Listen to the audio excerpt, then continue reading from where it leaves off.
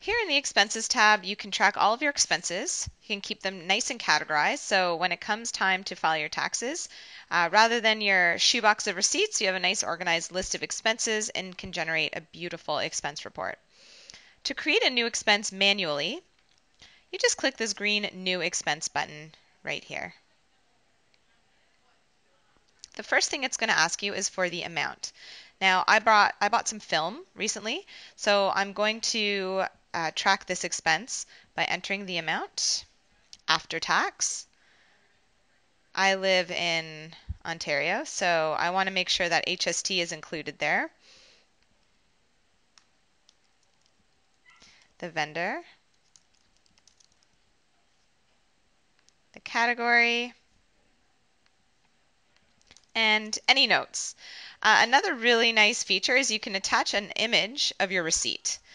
So I don't have one on me, but if I did, I could attach the file.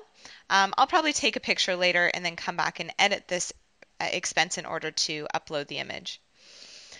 Another interesting feature to point out is you can assign expenses to clients. So if I made a purchase specifically for a particular client and I wanted to rebill them for it, I can assign it to that client, and the system later will prompt me to pull that expense onto an invoice. We'll look at how that works later on. For now, I'm just going to add the expense, and there it is.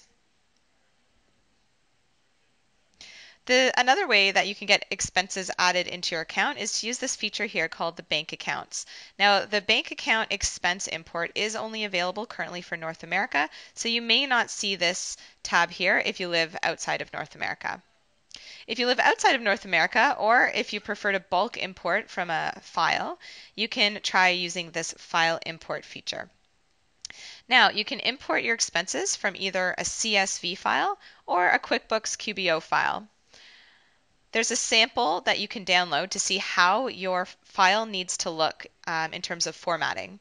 Once you have formatted your CSV file correctly, you just upload it here, let us know what file type it is, the date format, which is really important and a common place where people might make a mistake, and the amount format. So if your bank exports files and all of the expenses are negatives, you want to make sure to let us know that here. Sometimes they're positive numbers, and you simply upload your file. And that is basically expenses. I'll show you later on how to assign an expense to a client when we talk more about time tracking.